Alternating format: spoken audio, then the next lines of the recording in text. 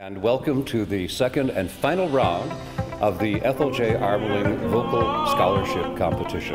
And it's not just about making a career out of being a dancer, but it's all of the tools that you learn along the way. What is so special about him is his sense of humor. So here's a pretty wild statistic.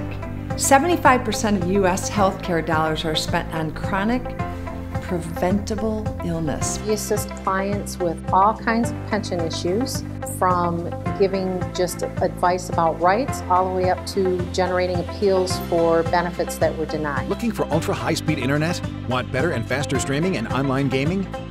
I choose Daystar.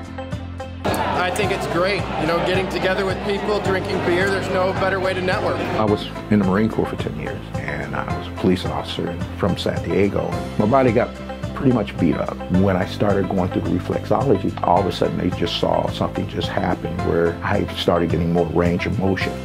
Finding time to be healthy can be a big challenge for most people. Is it possible to get a healthy breakfast in under 15 minutes? My name is Barb Brower, and I've been in a full-time practice now for 35 years. Reflexology is clinically proven to be beneficial for breast cancer patients going through chemotherapy and after. The Zaytoon Shootout came about through wanting to put together an event that would be not only unique to the golf course, but something that could be beneficial to a charitable cause, which in this case was the city outreach program. Well, I did provide food at the turn and a dinner after the shootout, which I think most people enjoyed.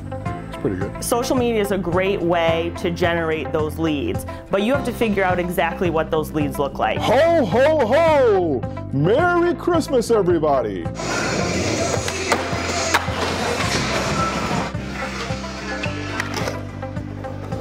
We looked around the Tri-County area, and we didn't find any place that we thought would fit our son. It just seems to have all the components that we want. A smaller facility, good supervision, close to his work. It's Christian-based.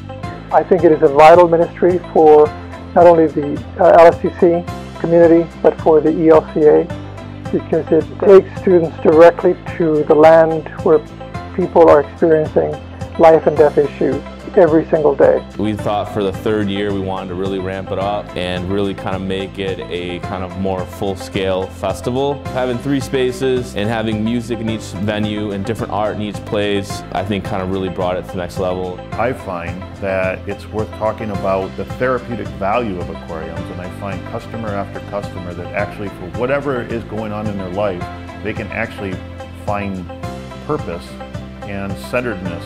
My fish tank is therapeutic because I was diagnosed with dissociative identity disorder, but I wasn't born with it. It kind of happened due to post-traumatic stress syndrome. Things are always crazy and I never get any calm, I never get any quiet. When I first got my tank, I was on 14 different pills for my DID, for depression, for helping me sleep, to helping me wake up. And since I've had my tank, I take vitamins. I don't take any pills at all.